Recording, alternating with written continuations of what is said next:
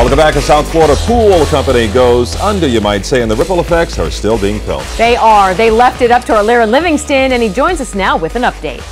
The Knox name was synonymous with the pool game for 30 years. Who knew? The state seemed to be very reputable, and here, everybody got screwed. Including the Knoxes. This is a letter from William and Donna Knox's lawyer. In it, he writes his clients are furious with Knox Pool's current owners, Victorine Enterprises, and its operations manager, Scott Donaldson. He details how the couple sold the company in 2014, retired to Tennessee, and have had no dealings with the pool business since then.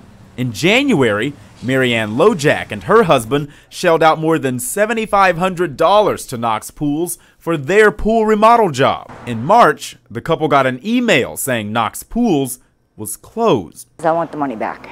So she filed suit against the Knoxes, the company, and its current managers.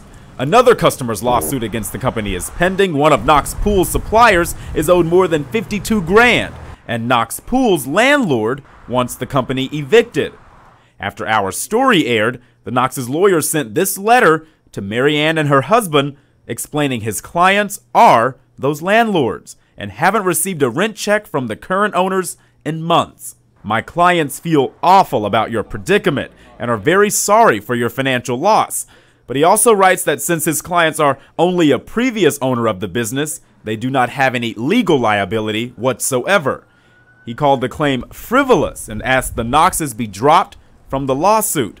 Marianne tells me after she and her husband spoke with their attorney, they've decided to drop the Knoxes from their complaint.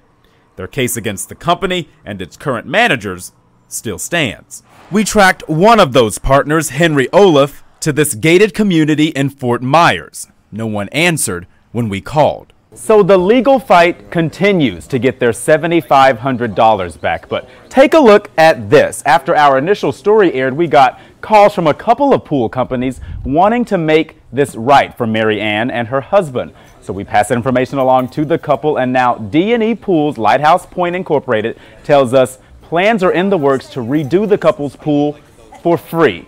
We cannot wait to see it when it's all finished, and of course we'll share that reveal with you.